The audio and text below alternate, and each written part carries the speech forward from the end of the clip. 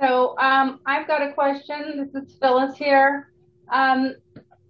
It's something that arose in speaking with another judge recently from Washington. And he said that he has a duty to ensure that the reporter makes a true, complete, and accurate record of all proceedings so there can be a fair administration of justice. Audio files can be manipulated, muffled, obscured by outside sources, just like what we've just been alluding to. And also there are equipment malfunctions and the operator can fail to record proceedings. In one instance, I know that at one courtroom, the software company felt like they'd already retained the audio files long enough and they just got deleted several months worth of files. Is that a concern for the courts? And is there a procedure in process that that helps alleviate these kinds of concerns? Is that a concern?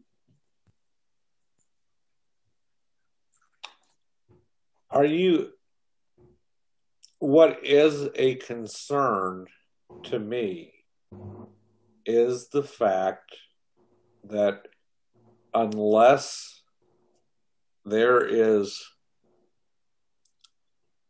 a good chain, and the best chain is to have a court reporter in the room taking it, but if you are a court doing audio, then you really need to be educated on the pitfalls out there, because I think what the bench sees with audio video recording system versus a stenographer, quite frankly, is, oh, this is a one-time price, and yeah, there's a maintenance agreement, but in the long run, you're not paying this. And I think I love cliches because they wouldn't be cliches if they didn't have meaning to it. You know, that's being a penny wise and a pound foolish. But I really don't think that a lot of us on the bench know as much as you do of these issues that you're raising with us. Yeah. And I honestly think what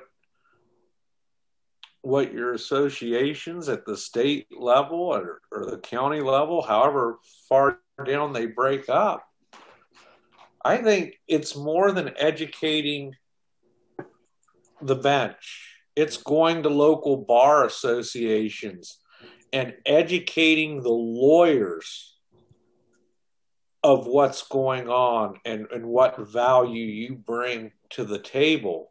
I think it's going to your Rotary clubs and your Lions clubs and speaking there, because not only would you find maybe some other members of the legal community, but now you're getting the business and the community, civic-minded community members who are involved in these clubs educated as well. And that is a long answer to say, yes, I think it is a duty of the court to have a true and accurate record, because without that true and accurate record, I think it calls into questions even the decision a court may make, because one thing your record does is it gets reviewed and people see, oh, this is why the judge did X, or even though the judge did X, we overrule it and remand it back. But no, I do think there's value in that. Thank you. Thank you. That was a great answer.